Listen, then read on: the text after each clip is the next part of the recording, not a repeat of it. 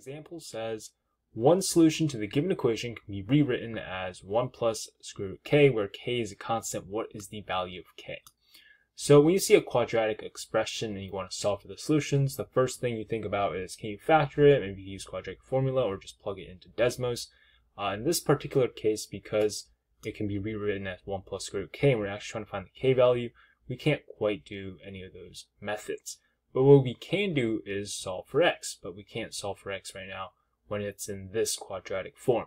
What we want to do is put it into a form where we can actually straight up solve for x. So what I'm going to do here is actually complete the square. So if we have x squared minus 2x minus 9 equals 0, let's just rewrite this as x squared minus 2x, and then we'll bring the minus 9 to the other side, so equals 9.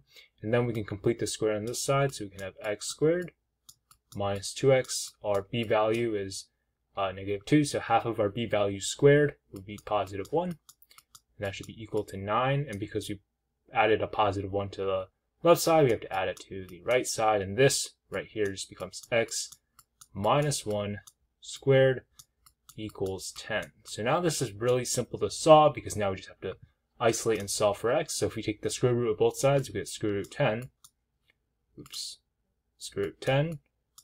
That will be equivalent to x minus 1. And if we add 1 on both sides, we end up getting 1 plus square root 10 equals x. And we can see that one of the solutions can be rewritten as 1 plus square root k. So in our case, we have the plus 1, and then we have the square root 10. So the value of k must be 10, and so that must be our answer.